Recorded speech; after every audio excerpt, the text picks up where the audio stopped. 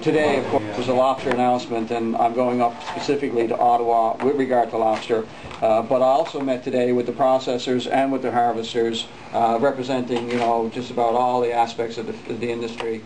And they've clearly put on the table some directions that they feel we need to go, some responsibilities that government needs to take on. And we're going back at that again, I hope, as early as we can on Monday. But just to give it a sense that this is not only about the lobster, it is about the fishing in general. And I can appreciate it. Danny Williams is all there for ABC.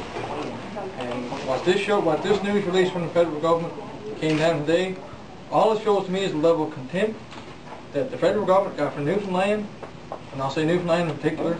And because of ABC, Danny Williams got a responsibility there. He went just about door to door, drumming up support.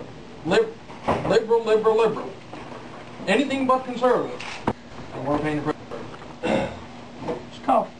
It is tough.